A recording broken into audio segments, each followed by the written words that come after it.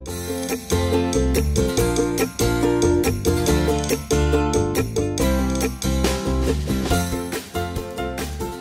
we have Ashley Herring Blake of Little Brown with us, talking about her new book, The Mighty Heart of Sunny St. James. So, the book is middle grade or is it YA? It's middle grade.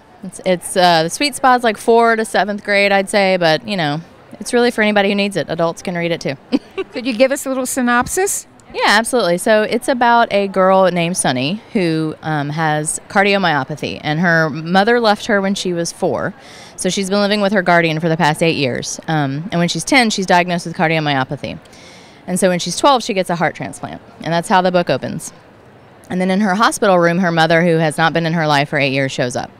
And so it's really all about her navigating this new relationship with her mother, about fractured families and can they be renewed and is there redemption there, and all the dynamics that play there. So it's really about complicated families. She's also dealing with friendship issues and new crushes. She's starting to work through feelings that she's having for a girl. So she's really just kind of trying to live her new life and this new chance she's been given with all these other complications that any kid deals with a lot any day. So. Well, it sounds fascinating. Now, have you done other books, or how many books do you have under your belt? This is my 5th published book. I have 3 YA books with Houghton Mifflin, and then I have another middle grade that came out in 2018 called Ivy Aberdeen's Letter to the World. Very cool. Now, I understand you live in Nashville, I would think that Austin, with all its music, and Nashville would be kind of like sister cities, so you must be comfortable here. How did you get into doing children's books? Yeah, that's a good question, because we all grew up reading some sort of children's books, right? But I really got into reading middle grade books when I was about 27. I was living in Princeton, New Jersey. I was newly married, and I remember I picked up this book called The Canning Season by Polly Horvath. And it's a wonderful book. You should read it if you haven't read it.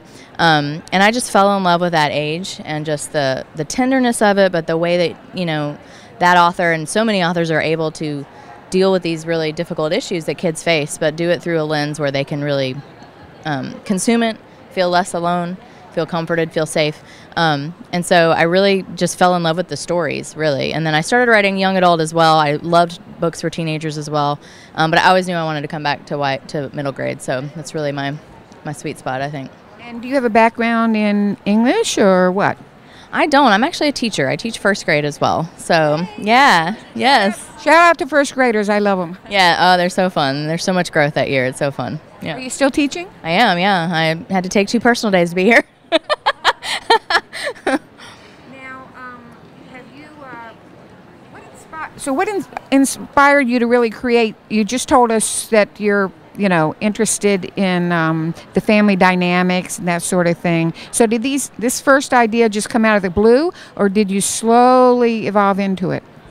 Well, usually, like with any book, it's a slow process and just evolving into it. I usually start with kind of one nugget of an idea, and then it just kind of grows from there. So when I started this book, I knew I wanted to write a book about a girl whose mom left her when she was very young.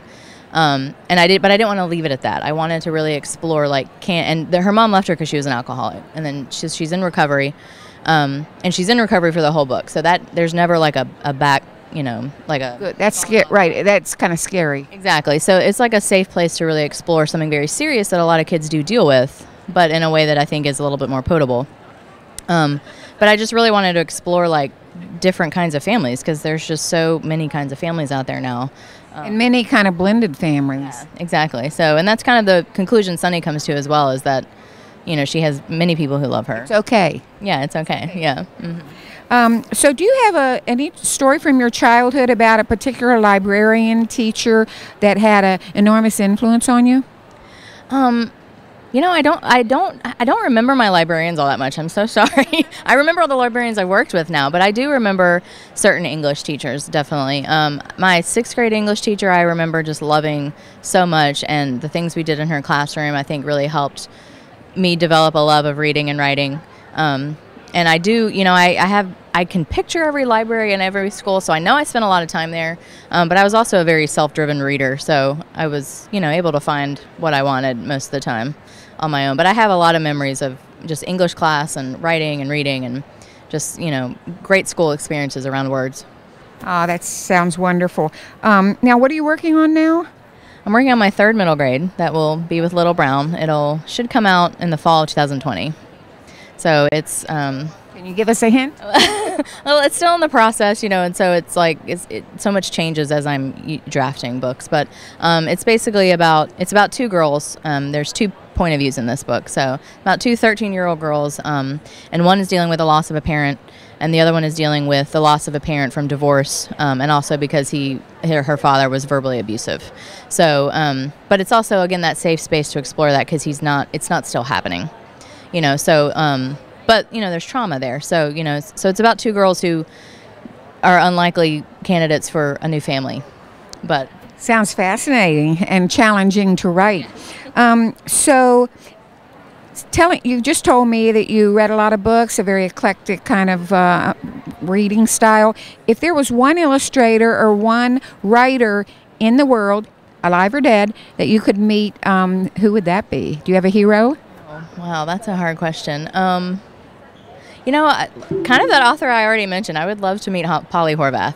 I think she's a Canadian author, but she's published here. And that book I mentioned, The Canning Season, won the National Book Award that year. She put it out. And you have good taste. Yes, and I think she's one of those writers who made me think. There's just a handful of writers that I read during that really formative time when I was thinking of writing that she made me think I really want to do this. So it'd be great to meet her and be like, hey, you helped me become a writer. Super inspired me. Well, so you're having a good TLA. I am. I've had an awesome time, met lots of amazing librarians. Thank you for all the work you do.